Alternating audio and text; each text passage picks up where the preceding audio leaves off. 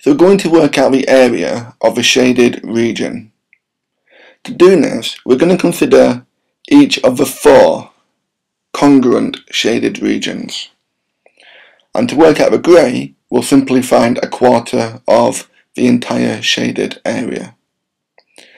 So the 4 shaded regions will be the difference between the area of the square and the area of the circle. So a shaded area is going to be the square, which is 12 times 12, 144 centimeters squared. Take away the area of a circle, which is going to be, we know the formula as pi r squared.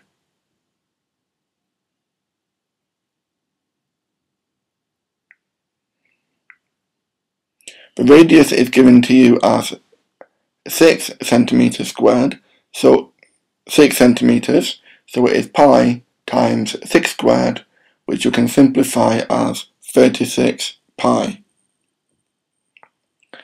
So the shaded region will be 144 take away 36 pi.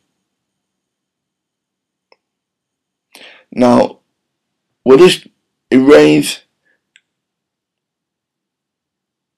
the other 3 regions because to work out a quarter,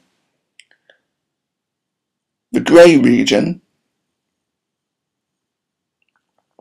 or the grey area will be 1/4 of 144 minus 36 pi.